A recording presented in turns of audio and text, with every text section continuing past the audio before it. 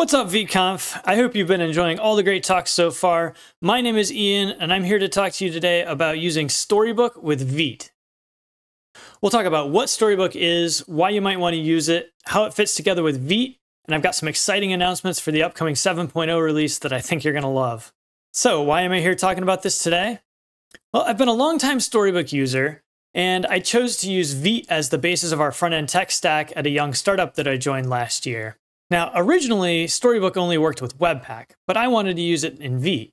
Luckily, I found an experimental project from Iric, which let the two work together, and I started using it and contributing to it, and now I've been helping to maintain it for the last year and a half. So before we jump in and start talking about Storybook, let's back up just a step and talk about components. Components are often the cornerstone of front-end applications and websites. We can think of them a little bit like Lego pieces because they allow us to quickly snap together pieces of UI because they have well-defined shapes and behaviors. But they come with a set of challenges as well, like coming up with the proper abstractions. Serious Lego builders have a term for pieces that can only be used in one way, SPUD, or single-purpose useless decoration. Keeping your components organized is also a challenge. Right? Mixing all of your Lego pieces into one bin makes it a lot harder to find that 2x8 gray plate that you just need to use. And finally, testing. Okay, my Lego metaphor is breaking down now, but testing components is hard. This is where Storybook comes in. They've been one of the big players driving component-driven development for a long time. They're currently number 55 out of the highest starred repos on GitHub. The reason it's so popular is that it helps solve those problems I just mentioned when working with components. It provides an isolated development environment for you to build your components and maybe even full pages inside of. It's a single place where your team can go and find the components that have already been built, and also some guidance on how to use them. And it gives you a lot of different ways to test your components to make sure that you don't accidentally break them going forward. Let's talk a little bit about how Storybook is structured so we can understand how Vite fits in. This is what a typical Storybook might look like. It's a separate app from the rest of your site, and it's made up of a few pieces. In the center here is a component from your app in what we call the preview. Now, this can be either built with Webpack or Vite. And when we talk about using Vite in Storybook, it's this piece here that we're talking about with the code that you're actually writing. And the rest of what you see on the screen here is UI from Storybook itself. So let's see what's there. We have a list of components and variations of those components in a list in the sidebar here. And those variations are what we call stories. And they might be things like empty states or error states, or different kinds of button states like primary or secondary. There are also hundreds of community and official add-ons that can extend the functionality of Storybook, and the ones that you have installed will show up in the add-on bar down at the bottom. And finally, the toolbar at the top has helpful buttons to change the viewport or background, or add outlines to the page, or more. Everything here in orange is part of the Storybook UI that we call the manager. And even if you're using Vite for the preview, this is bundled at runtime using Webpack. For now. Foreshadowing. Let's take a quick look at a non-trivial example of a story. You'll see here that at the top of the file, we're importing our component from its own file. And then we export it in a default export, and this connects it to Storybook and tells it which component we're writing stories for. And then each of the named exports is a story that will show up in the sidebar. So in this case, we're taking a look at what the button looks like when it's disabled. We can make it disabled using args, and then we can also give it a label of what shows up in the button. We can use parameters to control add-ons. So in this case, we're showing the story in a mobile viewport. And we can use decorators to wrap the story in things like maybe context, or in this case, we're just adding a little bit of extra margin around the button. Although it can get more or less complicated, this is all it takes to make a story. Which brings us back to the three main ways that Storybook can help us out, with development, collaboration, and testing. A lot of large companies like Microsoft, Shopify, and Adobe use Storybook as their design systems. So you might think that Storybook is just a documentation tool. but it can be very powerful to use during development as well. Building components in isolation from the rest of your app can improve their interfaces and help you make them more flexible. I know I think a lot harder about a components API when I'm building it out on its own rather than for a specific single use case. It helps keep me from building those Lego spuds. And sometimes we need to create components that the app just isn't ready for yet. I know when I get a design, I like to break it apart into small pieces, and I create the component and the story file at the same time. And I keep Storybook open while I'm building the component. And I add additional states like error states and empty states that the component might need as I go. And to get the component into those various states is pretty simple in Storybook as well. Now, for components that just take props or arguments, I can just write those into the story directly and see what the component's going to look like. And for more complicated components that might be fetching data from an API, I use Mirage.js to mock those responses. And MSW is another popular option that also has a Storybook add-on. So by changing the mocked API responses, I can see exactly how my component is going to behave without having to go through and trigger all of those states in my app manually. And of course, using Vite means you get near instant hot module reloading. Storybook is used by lots of large companies to share information about their components and their design systems. So what makes Storybook useful as a collaboration tool? Having a visual component library helps teams find existing components rather than building new ones each time. If you've ever worked on a large team or a large project, you know how easy it is to end up with 3 of a particular type of component just because nobody knew that one had already been built that would have met their needs. Now, you can get really fancy with documentation in Storybook using things like MDX, and for large distributed teams, that probably makes a lot of sense. But I also really like that Storybook will generate docs from the code itself. It'll find JS doc comments or TypeScript annotations, and it'll use those, which keeps the source of truth for the documentation in the code next to the component, while still surfacing it for those who may not be working in the code all the time. This makes it great for collaborating with others like product managers and designers and even other engineers. When my company hired a second front-end engineer, he found it really useful to poke around in our Storybook and see what components we had and how they functioned. And I also like to tag our designer in my PRs so that he can go in, open up the stories, and see if they're working the way that he designed them. I mentioned add-ons earlier, and there's over 500 of them, by the way. Some of the most popular are those which connect to design tools like Figma or Zeppelin. There's even a way to go the other direction and pull stories into Figma. Lastly, for those who want even more control over their documentation, a new portable docs experiment allows stories to be rendered into other React-based frameworks, like Rakkus, for example. By the way, that top image is from the Storybook Component Encyclopedia. Dominic from Storybook team categorized over 6,000 components from over 100 public storybooks, and it's a great way to get inspiration and see what others out there are building. Component testing is notoriously difficult for a number of reasons, but including normally you need to set up some kind of state or data to get the component into the condition that you want to test. You need to have some way to trigger user interactions to verify the component is behaving the way you want it to. And debugging failing or flaky tests is tough when all you've got is a dump of the failing DOM state printed to the terminal. Well, with Storybook, you already have the components shown in different states with mock data in your stories.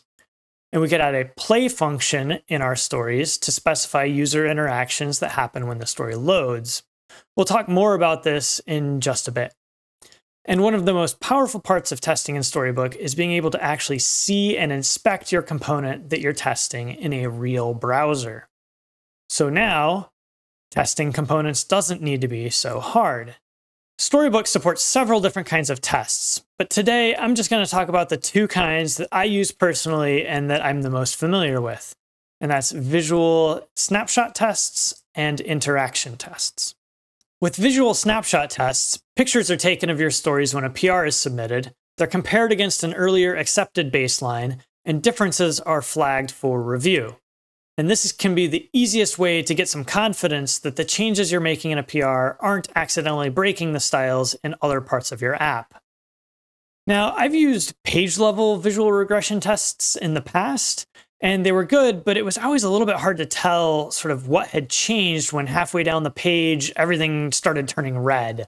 And with more focused, component level, story level tests, it's a lot easier to tell where the change actually happened.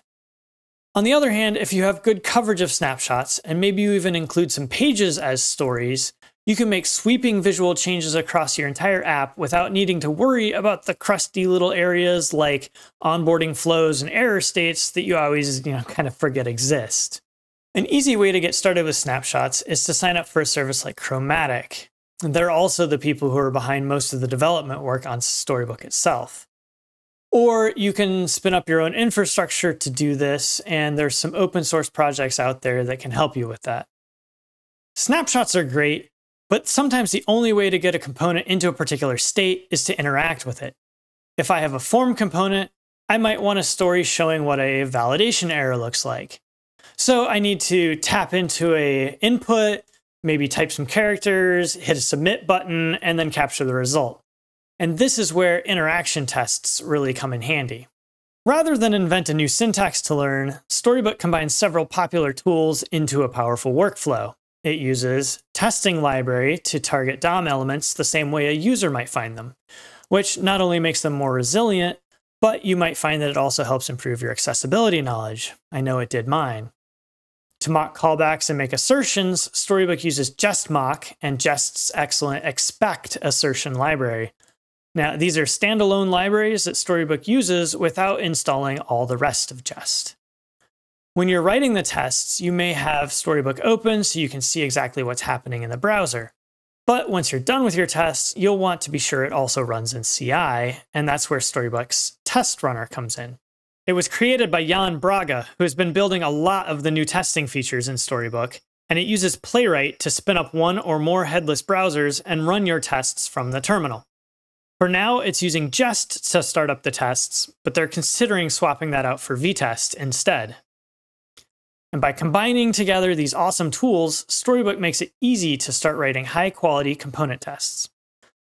Next, let's take a look at what one of these tests actually looks like. Here's a real test from my own application that I wrote to ensure my client-side validation logic was working correctly. I wanted to be sure to show an error message if the form is submitted without an email, and that the error is connected to the input correctly for accessibility. Let's step through the code briefly so you can get a feel for what a story with a test is like. At the top is a default export, which gives Storybook some information like what to call this in the sidebar and what component the stories in this file are for. In this case, you'll see that I'm creating stories for an entire page, my login page. Storybook can also create this title automatically based on the file name and path. This named export is a story in the new, simpler CSF3 format, which is just an object typed as a story. Since this page expects to get some authentication information from context, I've added a decorator here that will wrap my story with a context provider using the value I give it. In this case, I'm telling the page that we don't have a logged in user yet. Now we get to the play function. This is where your user interactions and assertions happen. First, I'm pulling a few testing library query functions from the Storybook preview. Then I locate the input and button elements and save them to use later. I use testing library's user event to type a blank space into the input because I want to make sure that I treat that as an empty value too. You can see that on the right, the field is now focused and there's a space typed in. Next, I try to submit the form by clicking the Submit button. We see that an error message has popped up, and we could say, it did what I want, and let Chromatic take a snapshot in this state and move on. But I also want to test a few accessibility concerns, so I'll make some assertions. I want to verify that the error message is treated as an alert, and that it's read off to screen readers. And I want to make sure that the error message is properly associated back to the input. Notice I'm using the to have accessible description here, which is one of the super helpful matchers that are added by Jest DOM and is automatically included in Storybook testing. So now in these few lines, I not only get a thorough test of my form validation logic, but if I'm using Chromatic, I get a visual snapshot in case I ever make CSS changes that break the styles here, and a story that others on the team can check out to see what it looks like when this form has validation errors. So if I've convinced you to give Storybook a try, how do you get it set up and running with Vite? Well, the package that lets you do this is called Storybook Builder Vite, and it's the one that I help to maintain. The easiest way to get up and running in a project that isn't already using Storybook is to run npx sb init with a builder equals Vite flag to make sure that the Vite builder is used. I also recommend going to the README on the GitHub to check more information about how to set things up or to migrate over from a Webpack-based Storybook. And of course, feel free to open issues if you hit any problems along the way. Now for the exciting part. All of the Storybook features I've talked about today work right now with the Vite builder. But the last breaking change of Storybook was 2.5 years ago, and a lot has changed since then. A lot of that due to ESBuild and Vite itself. Storybook has supported Vite experimentally for 1.5 years, and we've learned from the issues people have had and the features that they've asked for. So let me introduce Storybook 7.0, the latest Storybook release and the first that's being built with Vite users in mind. Let's talk about some of the big changes you can expect to see. Storybook has had the concept of frameworks forever, React, Vue, Svelte, etc. But it turned out not to be the right level of abstraction, because those frameworks also included things like Webpack config. So now renderers have been broken out as only those parts dealing with rendering to the DOM, and frameworks encompass the combination of renderer, builder, and configuration. This will allow us and the community to create frameworks much more easily that can be used out of the box without requiring users to override a bunch of config. I've got to give a shout out to Michael Schulman and the rest of the Storybook team for the work that they put into this refactor. I think it's going to be huge. Another big change, thanks to heroic efforts from Norbert, is that Storybook is now pre-bundling its manager UI. In the past, it would install packages like Emotion and React Router that it used internally into the user's node modules, and that could conflict with versions that they already had there. Now instead, a tool called TSUp, which is powered by ESBuild, is being used to pre-bundle our packages. That means that Storybook won't need to build itself each time it starts up, and if you're using one of those Vite-based frameworks that I talked about just a minute ago, Webpack will be nowhere to be found in your node modules. That's right, we heard you asking for this loud and clear. Speaking of node modules, I checked the install size of 6.5 and compared it to a recent 7.0 alpha version, and 7.0 was 44% smaller. And we're still working on paring that down even further. Startup time on a new project was also about 1/4 of what it was before. Up to now, Storybook has been a bit tricky to configure because you had to pull in your Vite plugins and your aliases and other config. But in Storybook 7.0, we'll read your vite.config file and use that as a base while still giving you control over the final merged config. This means it'll be a lot easier to get up and running, and it'll help avoid subtle bugs that are caused by your app's Vite config differing from your Storybook config. And we're still working on some other improvements that I think Vite users will really appreciate. We plan to have better PNPM support across the board. Storybook already supports Svelte native story files, but some of the Storybook features like the test runner don't work so well with it. But a Storybook developer named Jeremy is spearheading improvements, and we want to make sure that Svelte developers have a top-notch experience in Storybook. Now that Storybook only supports modern browsers and Node 14 and above, we'll be able to clean up some polyfills and old dependencies. And now that frameworks are easier than ever to add, I expect that Storybook and the community will add many more over the weeks and months to come. Storybook 7 is not yet stable, and some breaking changes may still occur. If you're feeling a little brave, we'd love for you to try it out and give us feedback. If you do, be sure to check out the migration guide if you're coming from an earlier version. And on the official docs site, choose 7.0 for the version and whatever framework you're using. And of course, if you have questions or suggestions, you can find me on GitHub and both the Storybook and Vite Discord at IanVS, or on Twitter at Ian VanSchooten. Thank you so much for your time, and I hope you enjoy the rest of ViteConf.